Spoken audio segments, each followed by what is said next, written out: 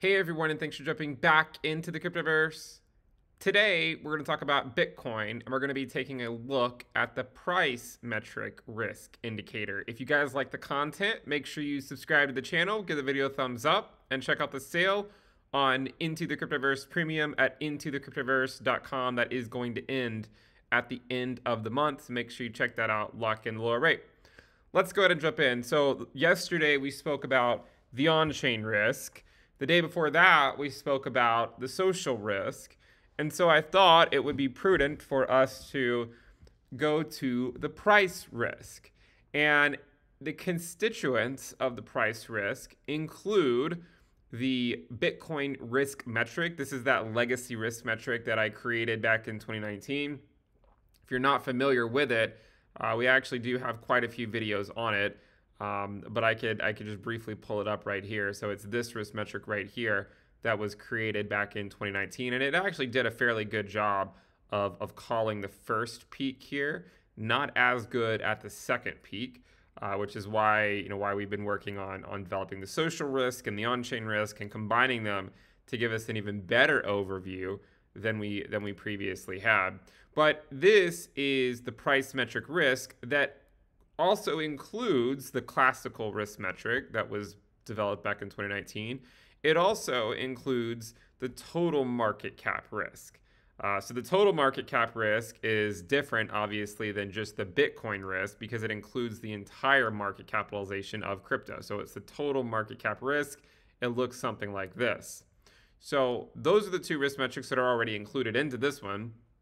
We also have logarithmic regression risk for Bitcoin, total market cap regression risk for Bitcoin, and the entire asset class. So when we talk about market cap regression, we're talking about the chart that comes from the Bitcoin Beauty of Mathematics video series. If you're not familiar with it, it looks something like this. So this might ring a bell. So we've actually normalized these moves between 0 and 1 and are coming up with a risk metric from the total market cap risk. We're also looking at a corridor that I created a long time ago. We also include the fear and greed index as well, and also the option to turn on and off the running 1-year ROI. Now, when you do this, you get something that looks like this, right? So the idea is it historically goes from low risk to high risk, and so on and so forth. And I mean, you can see that there was a period in 2019 where we went from really low risk all the way up to, in the 0.5 to 0.6 risk band. And then we came all the way back down to the lowest risk band again, and then back all the way up. I think that there's a good chance that something like this is going to happen again, where we come back down for the same reasons or very similar reasons as what happened in 2019. If you remember, in 2019, we had another inverted yield curve. And it was actually at the, once the treasury yield spread on the 3-month and the 10-year reached its lowest point, the local top for Bitcoin was actually already in once it reached its lowest point. And it was upon the uninversion of the yield curve back then that ultimately led to, say, the secondary bear market for Bitcoin before the true bull run that took us to new all-time highs. So I'm not exactly sure, of course, how high we're going to go this year on the risk metric, but I would anticipate something not that dissimilar from what we saw back in 2019. Also note that 2015 had a similar types of rally in terms of time, but what was different about them is that they were not as extravagant. It is interesting though that this move here off the low, it doesn't really look like much, but it was actually about an 80% rally off the low here. Regardless, the price metric risk went from near 0 all the way up to around 0.2 or so, came all the way up to above that level, and then had a final drop in August. Note that if you were to include this capitulation wick, it was actually a double bottom with this one, and it would have corresponded to coming into this risk band again sometime in the third quarter of 2015. A very similar thing could be said over here as well. If you were to include the capitulation wick that went all the way down, you can see here it only goes down to around $5,000. But if it did include the capitulation wick all the way down to 3,800, it would have gone fairly deep into the 0 to 0.1 risk band. I'm still of the opinion that we will see something like that, as in the pre-halving years, we do tend to get ahead of ourselves. We see some type of rally only for it to generally get faded in the second half of the year. I think that's likely going to happen once again for very similar reasons that we saw in 2019, just namely we have an inverted yield curve. We have to deal with the resolution of that yield curve, and it's upon that resolution of the yield curve that you get that final pullback before the bull market that is likely going to take us to new all-time highs begins. But I will say one thing, and I repeat this every time we do a risk metric video, is that the goal, no matter what, right? No matter what people are saying, no matter the news headlines, no matter what, the idea is you come up with a plan and you stick with it, no matter what, right? You don't get super fearful anytime there's a $1,000 move to the downside. You don't think that you have to YOLO in every time there's a 5% pump to the upside. The idea is if you have a steady income and you're DCAing into crypto, then you pick a risk level. You say, all right, I'm not going to DCA above this risk level, whether it's above the 0.1 risk level, the 0.2, 0.3, 0.4, 0.5, whatever it is, right? It's up to you. Whatever it is, you choose a risk level and you say, you know what, above this risk level, I don't want to DCA into crypto. And then you pick another risk level and you say, all right, above this risk level, I want to DCA out of crypto, right? So the idea is, when it comes up to these areas way up here, you slowly DCA out, right? You tune out everyone calling for 300K, you tune all that stuff out and you say, well, the risk level is at 0.9, it's probably not going to go that much higher. And that was back in the sort of in the early phases of 2021, we called for a summer low because we were looking at these risk metrics, or at least the classical one, and saying, well, it's at 0.94 risk and we're at 60K.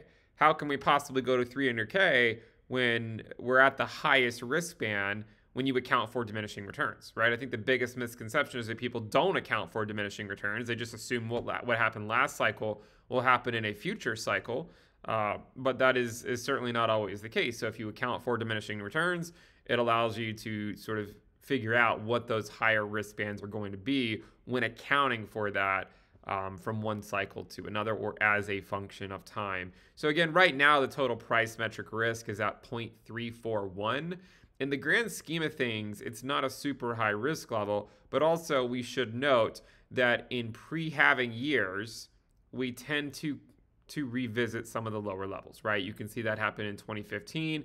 It also happened. It didn't really happen in 2019. I mean, it sort of did. We fell back in to less than 0.2 risk by the end of the year, but really the actual massive capitulation occurred in early 2020, just before, in fact, the Bitcoin halving. So about 2 months before the Bitcoin halving is when this capitulation occurred that took us back down to that lower risk band. So if something like this were to play out, let's say in the latter half of this year or early next year, I do think that would be sort of the final window to establish your positions before we go into into the next halving and into the next period of quantitative easing and lower interest rates and so on and so forth. That, I think, is ultimately what you're looking for. And until we get the resolution of that, it's hard to know exactly where the altcoin market's going to end up. Typically, once Bitcoin falls back in the latter half of the pre-halving year, altcoins get crushed. And, we've seen this time and time again. Literally, generally people don't want to believe it because, their altcoin is the next best thing. But the reality is yes, while altcoins can go up, some in the pre-halving year, mostly because they are being pulled up, kicking and screaming because of what Bitcoin USD is doing. When Bitcoin falls back in, that's where you see the altcoin market get wrecked even more. And so that's an example of how Bitcoin dropping back down to even a higher low or a double bottom could lead to altcoins actually putting in lower lows, right? If you look around at crypto, I mean, again, the dominance of Bitcoin's moving higher. Bitcoin USD is relatively a lot stronger than the altcoin market. And so you have to imagine what will happen if we do repeat what happened in 2019, or if we do repeat what happened in 2015, or if it's some combination of the two, right? It's probably going to be a combination of the two. there's a good chance we're not going to go all the way up to say like 0.6 something, 0.65 risk, which I think is ultimately what we hit here at the top. You can see it doesn't actually include the wick that went to 14K. If you include the wick the wick that went to 14K, we actually went to around 0.65 risk on sort of an hourly time frame. In 2015, we didn't go up nearly as high, so it's probably going to be somewhere in between these two, right? Where it's not, I mean, obviously we've already gone higher than this, but it probably won't go as high as this. And then we come back, we fall back in second half of the year, get that one final scare in Q3 or Q4, and then we are likely off to the races for, you know, for sort of the next more sustained move in crypto that I think could theoretically take us to new highs. But until then, I think it's worthwhile for me to at least consider that this pre-halving year will not be different than the other ones, and it will likely play out in a very similar manner. And perhaps 2019, of course, is a worthwhile comparison, simply because we also have an inverted yield curve. Do note, though, that this one is much more inverted than the one we had back then. And we are dealing with different things than what we were dealing with back then. Of course, inflation is an issue today, which wasn't an issue back then. And of course, there's several other factors as well at play. So again, the idea is a dynamic DCA strategy at low risk levels to come into the market, a dynamic DCA strategy of selling at high risk levels, and you just tune out everything else, right? I mean, there's some merit to that type of strategy, because you don't want to spend your life just staring at a chart, hourly candle after hourly candle after hourly candle, right? There is some merit to following a strategy and just sticking with it no matter what, right? And if you look closely at this chart, I mean, the risk here was pretty low, even at 20K back in June, which is why even back then I said, look, I'll buy Bitcoin. I'm not going to buy anything else, because I've seen what happens in the pre-halving years, and I know that altcoins get absolutely crushed. Most of them do, at least on their Bitcoin pairs during the pre-halving years. So I will mainly stick with Bitcoin. Again, we'll still see how high it goes. Eventually, I think sometime later this year, you'll see it fall back in. That'll be sort of the last window, I think, before the next sustained move takes place within Bitcoin and the Cryptoverse as a whole, which again will correspond to the next Bitcoin halving, and will correspond likely to a shift back to quantitative easing, and so on and so forth. If you guys like the content, make sure you subscribe to the channel, give the video a thumbs up, and again, check out the sale on Into the Cryptoverse Premium at intothecryptoverse.com. You can get access to this chart under certain tiers available on the website. Make sure you check that out. Lock in lower rate. We're gonna end the sale at the end of the month. I'll see you guys next time. Bye.